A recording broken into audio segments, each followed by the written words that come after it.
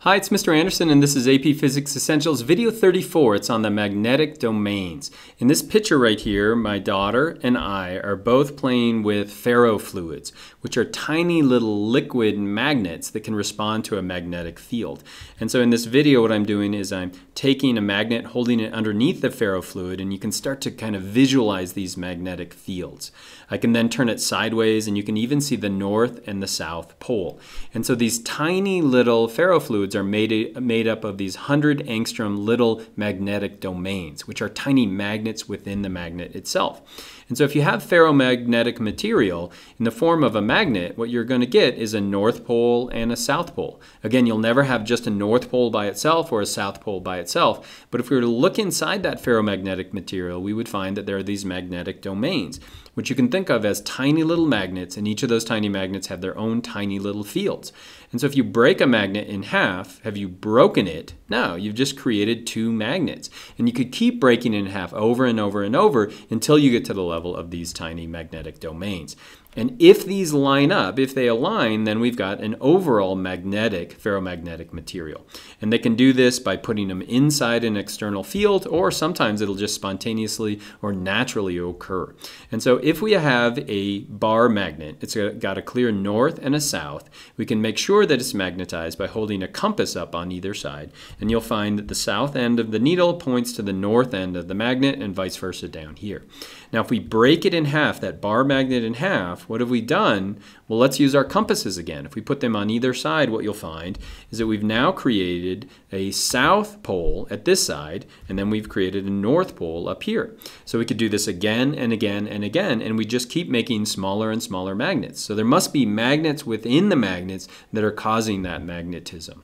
And so you can think of it like this. In a block of iron, we've got all of these domains, which are going to be tiny magnets inside it. But if the whole thing isn't magnetized, they're going to be pointing in every which direction, and they're going to be separated by these domain walls.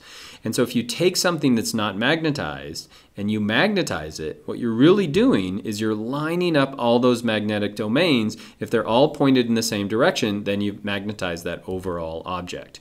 And so a question that might jump to mind is, why do we even have magnetic domains? What's the purpose of having these tiny magnets within magnets?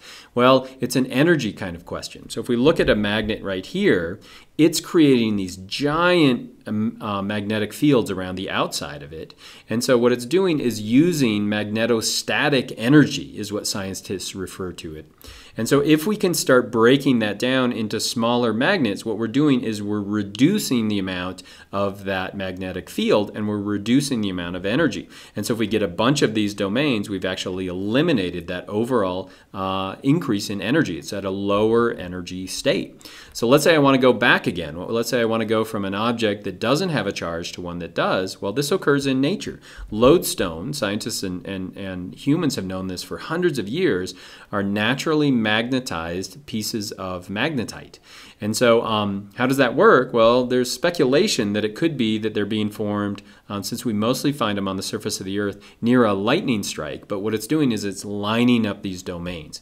If you want to do this in the laboratory, what you do is you take a chunk of some ferromagnetic material, like iron, for example, and we put it inside an electric field. So we're going to put it inside a magnet. And you can see at this point that we've got all these domains. Again, they're much smaller than this, but we have all these domains, and they're pointing in every which direction. But if we can apply a magnetic field to it, watch carefully right here what happens if we let it sit there for a while. Is that we're going to start to eliminate a lot of those domain walls. We're going to start to eliminate a lot of those domains. And so overall, this now is going to have a magnetic field. It's going to be a magnet.